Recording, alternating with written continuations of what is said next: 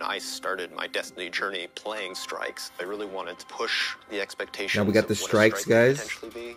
This strike, it's sort of a memory out of the Witness's history of its race and what Illuminati. its beginnings may have looked like in the past.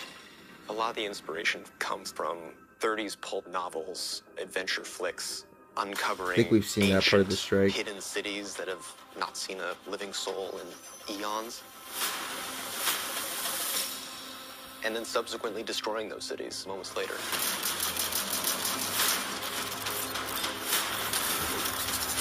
Imagine you're in a narrow hallway. You need to escape it. Lava is descending. Obstacle is coming out of the walls. You made this slide towards the closing door. Yo, that strike looks kind of crazy. The door just closed right in front of your face, so That happens a lot.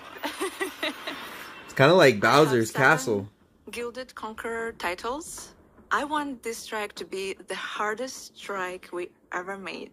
I want people to scream and cry over this strike. Oh no!